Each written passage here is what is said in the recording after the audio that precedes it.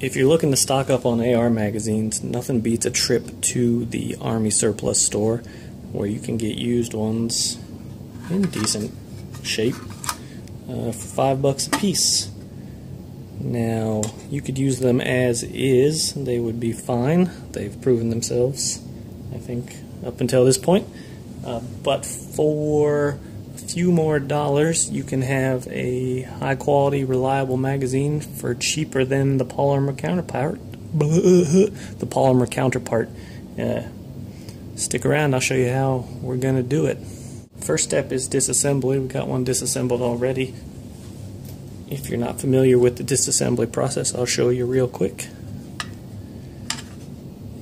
You've got your floor plate here. It's got a couple dimples in it here and here. That's the pressure holding it on with the spring. Just pop a flathead under, get them up over.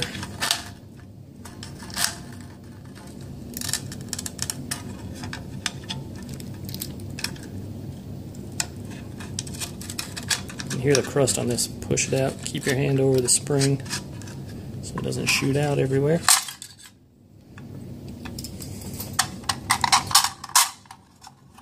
Flip it upside down. Sorry. Give it a push with your finger. Lightly pull on your spring.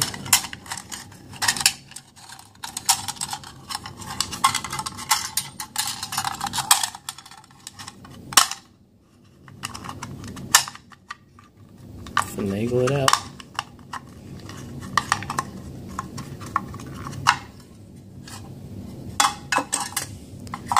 Now we're ready to refinish. Make them look like new.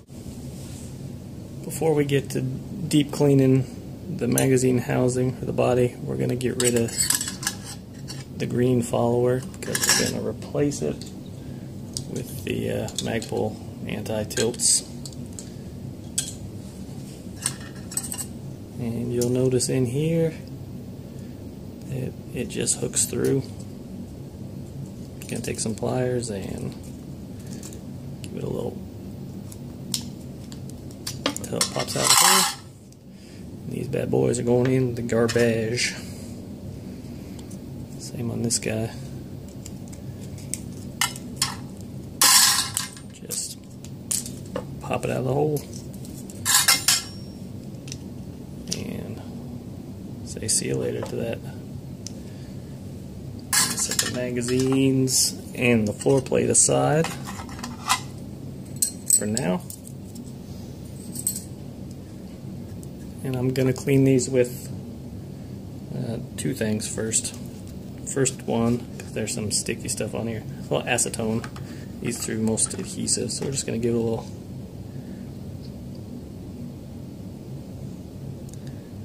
splash. And toothbrush.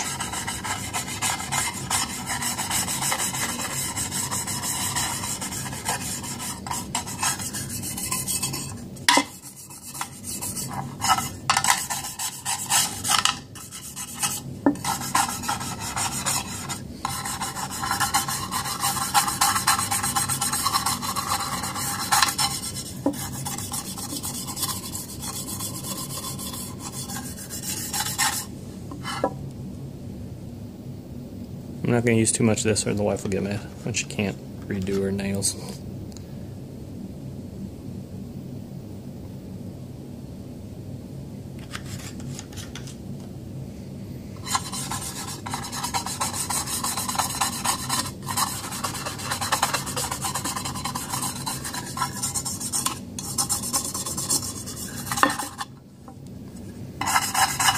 Just scrub them good.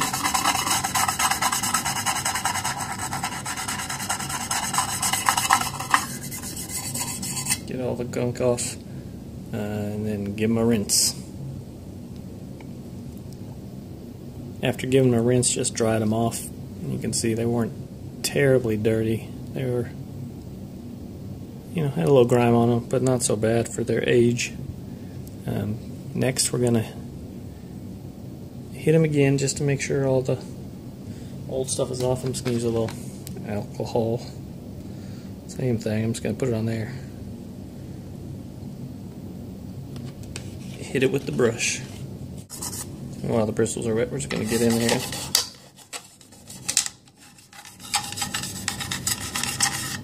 Get clean out.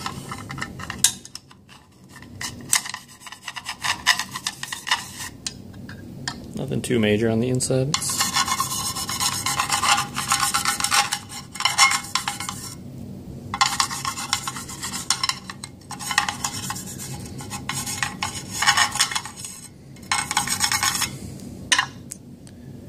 Now that's done.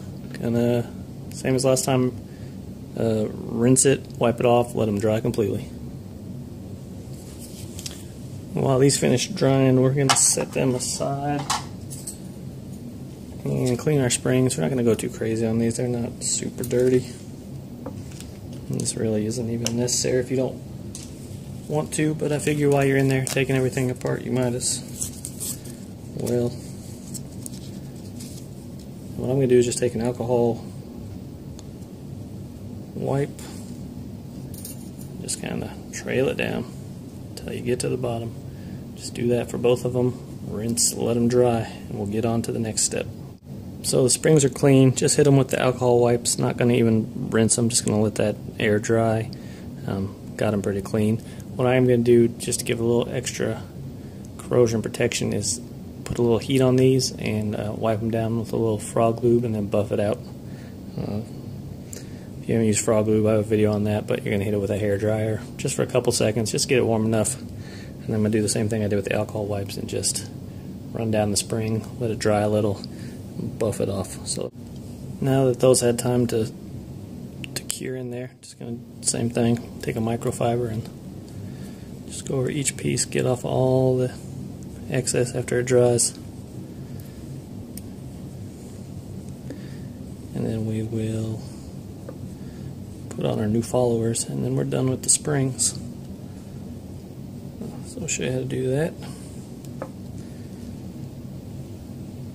Grab your new follower, only goes on one way. You'll see that there's a hole there and that part of the spring has to meet it, and you'll probably need your pliers again. Try without pliers. Easier with them.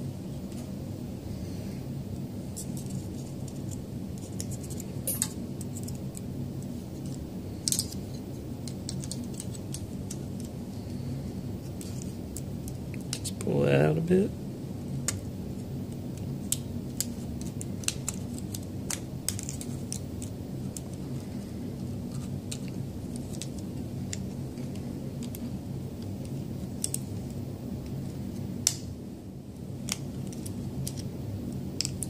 Struggle with it on camera, as it should be.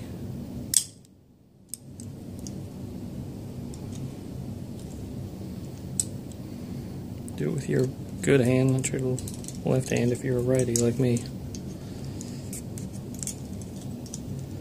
Be sure to not edit this out because it looks really good. Alright, there it comes.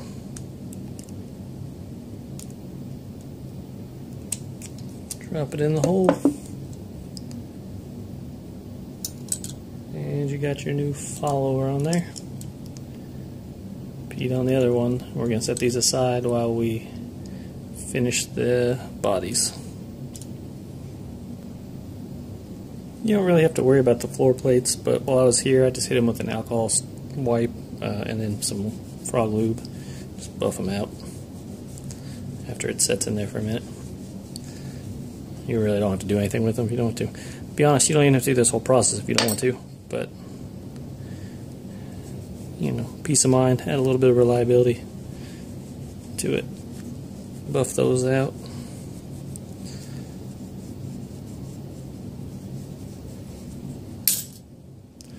Good to go. Let's move on to prepping these housings for refinishing.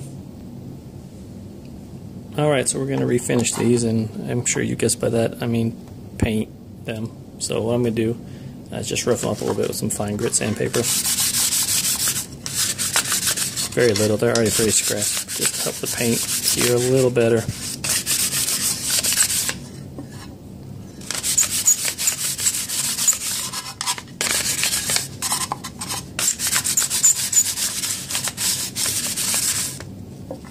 And rinse them. Make sure you get all the dust off.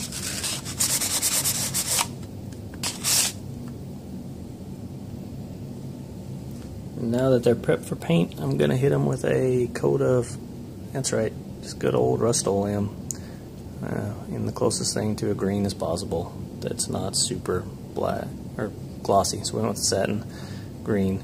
I mean, you could Duracoat this, Cerakote this, Alumahide it. I like to do things in a day, and this will work just fine.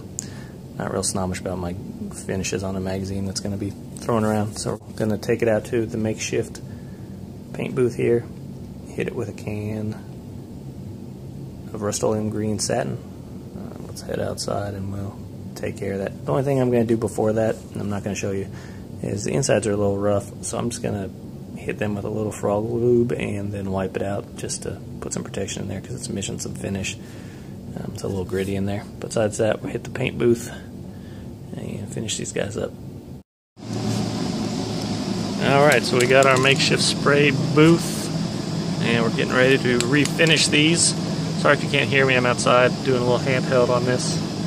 Most people cut it off about here where it inserts into the mag well. They state that's clearance issues, so they don't paint up there. I'm not real concerned about that, so I'm painting the whole thing. So just gonna take our paint, give it a little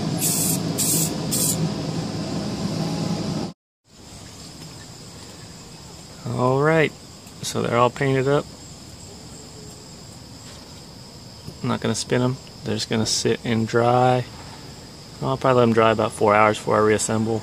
24 hours, of course. Let them cure before you try to put them in a gun or anything. So there they are. After they dry, I'll show you the reassembly process and you're finished. A couple good looking magazines, good as new. Paint's done and dry. Next thing, before you're done, just assemble it. So here's what you look like painted up. Got your new follower. It's going to go in this way. Just drop it in.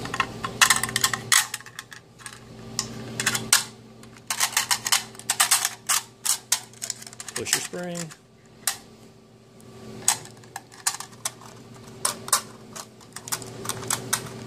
Retain it with your finger, take your base plate,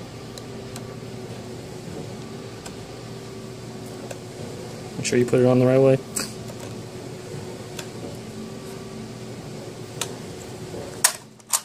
Also make sure you're holding your magazine the right way. Use it to hold the spring. Get it moving. Lift it up over it. Push! Locks in place. New follower. Won't tilt. I will admit that I was wrong. I should not have painted the top because it does make it a very tight fit to get in the gun, but it's easy enough. Just hit it with a little sandpaper and wear it down, or just run it in and out a few times and it'll fit. But there you go. GI Mags refinished, new followers. Reliable, cheap. Pretty safe bet. As always, be prepared. God bless.